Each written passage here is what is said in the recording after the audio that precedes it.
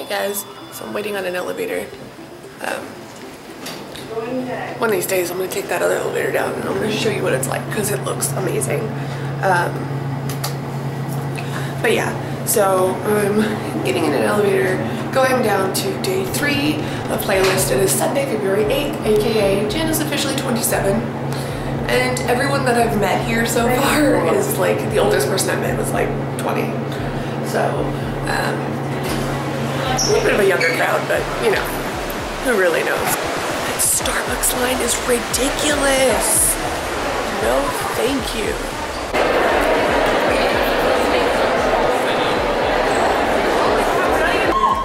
What is up, Playlist Live?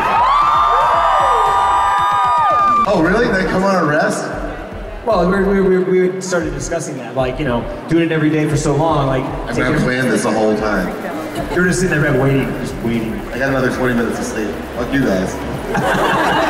Well, the first year was the hardest.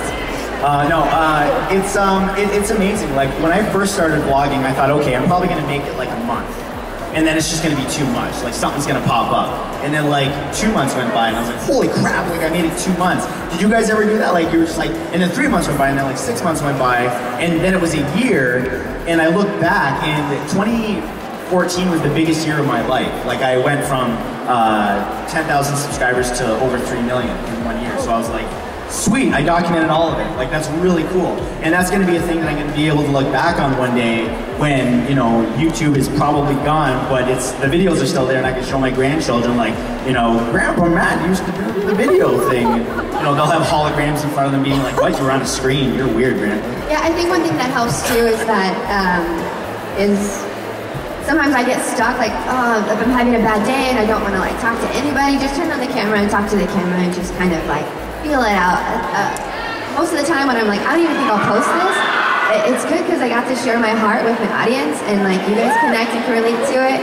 So as a daily vlogger, sometimes you just got to do that. You got to force yourself to do it even when you don't feel like it's right. It helps you.